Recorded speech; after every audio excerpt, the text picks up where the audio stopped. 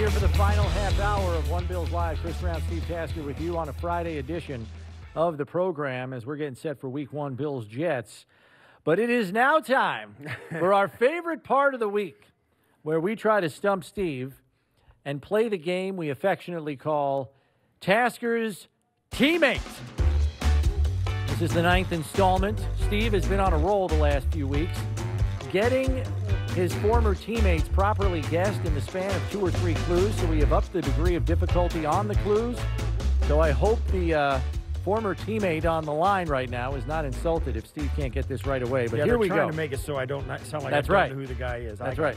Okay, so clue number 1 for this 9th edition of Tasker's Teammate. John Fina. It's not John Fina. All right. My hometown is about a 9.5-hour drive from Steve's hometown of Leota, Kansas. 9.5-hour drive.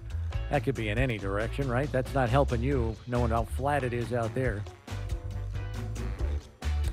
9.5 hours. Let's put some somewhere. But it's somebody else from the Midwest. Somewhere up in Kansas City area. Or down south in Oklahoma City, man. No, Oklahoma City's not that far. Dallas. Time for Google Maps, Steve. New England could be Mexico. I don't know. Okay. Okay, so clue number 2. Much like Steve, I played my college ball in the Big Ten Conference, but I was only there for 3 seasons before declaring for the NFL Draft.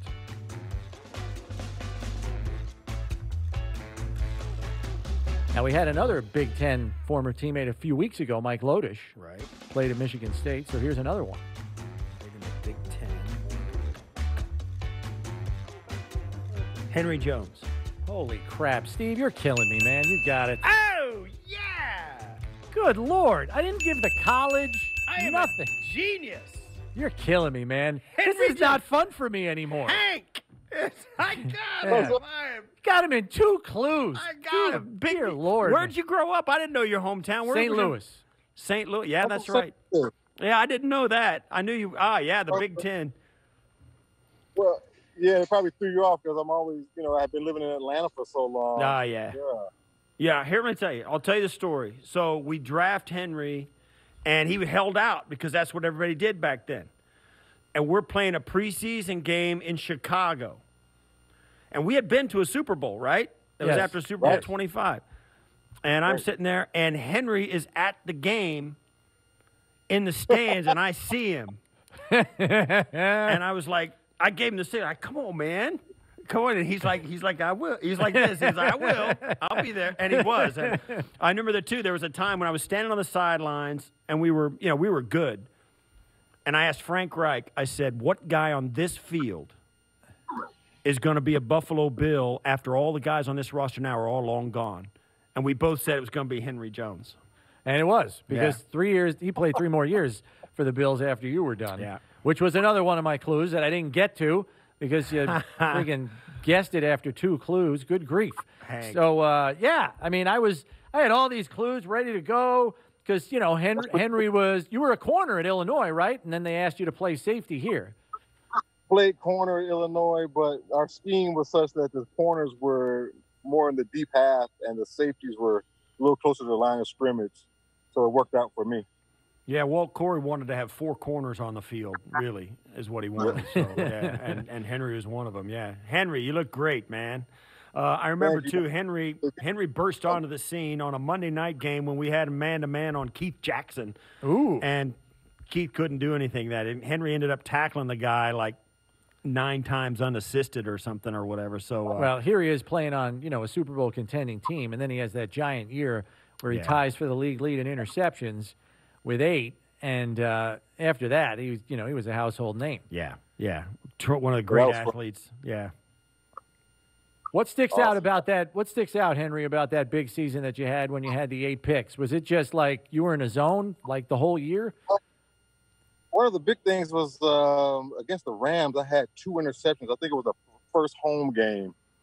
I think it might have been my first start as a Bill, and it just really gave me the confidence that I needed coming into a team loaded with such superstars like Steve Tasker. Yeah. The confidence to be able to play with those guys, knew I belonged in the league. It was an awesome experience. That first Rams game in '92. Yeah, Henry was. You could see it too, and it was obviously, when you get drafted in the as high as Henry did, the thing you check off is you got to be an athlete. Henry was a phenomenal. He could have played offense or defense. The guy could have been a PGA pro too. I mean, the guy was, Henry could have played any sport professionally you can name. I really believe it. He could do it all, and that's why he played so long and was so good. I appreciate that, man. Just being around you guys makes anybody better and bring your A game. That's for sure. Well, it was a fun group. Man, it's great. You look great. I know that. Last time I saw you in person, probably who got in the Hall of Fame? We were down in Canton or something. I don't know. It might have been Thurman or somebody. Yeah. Yeah, that was the last time we all kind of got together. You look good, though. What are you doing? Now, give us a little heads up about what you're up to.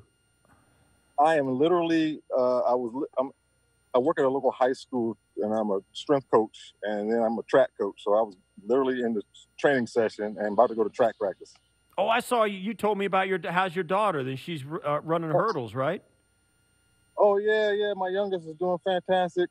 She committed to USC. She's out in California. Dang. But Okay. they're shut down right now, so she's doing remote learning on campus. Yeah, on campus, but she's remote. Yeah. Well, that's how the colleges get your money. Yeah. Although she's probably on scholarship. They ain't getting Henry's money. I'll be getting mine. That's good. How does it affect her with the competitions and stuff? Are they going to compete in track? I mean, that seems like a sport where they might be able to get away with it. I don't, it's interesting because they're not really getting the training that they need right now out in California because so many things are shut down. Yeah. But then you have teams down south, Texas and in Florida, they're training really hard. So that's a good question. We still really don't know how it's going to look. Yeah. All right. Well, it's really good to see you, Henry. We thank you for carving some time out for us. I'm glad Steve got you fast so you can get right back to track practice. So Steve accommodated you here. So good to see your face, though, and good to talk to you again. Godspeed to you, man. Stay healthy out there. Guys, I appreciate it. Always a pleasure. Anytime, man. Good to see y'all. I'll see y'all soon, okay? Okay, take care, Henry. Appreciate it.